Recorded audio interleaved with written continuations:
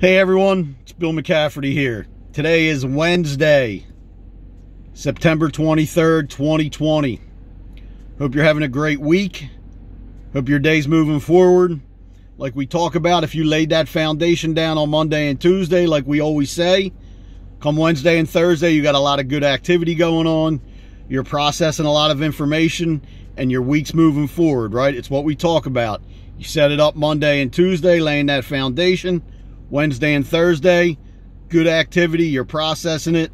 So come Friday, you're just kind of wrapping things up and getting ready for the following week.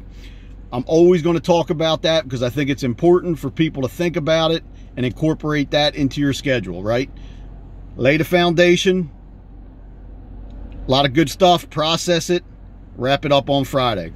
So like I do every Wednesday, I come on and give my Wednesday weekly nugget. So today's weekly nugget is staying the course. Let me say that again. Staying the course. So what does staying the course mean? It means to pursue your goals, your jobs, or your tasks regardless of the obstacles and regardless of the criticism from other people. I could go on for a while about this subject, okay? But what it truly means is, like I always talk about, right? LFDA, laser focused daily activity. You want to stay the course. You want to believe in yourself. You want to ignore the critics. And any obstacle that is in your way, you need to figure out how to get over it, get around it, get through it, and to deal with it.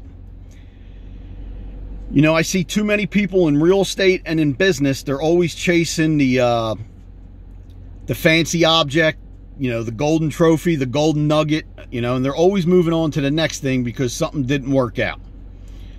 You know, I feel like a lot of people cheat themselves when they do that. What you want to do is create your business plan, stick to it, believe in it, and stay the course.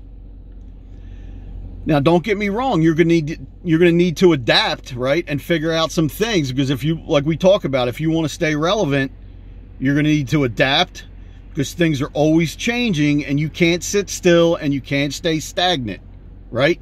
You got to reinvent yourself. You got to stay the course and you got to keep moving.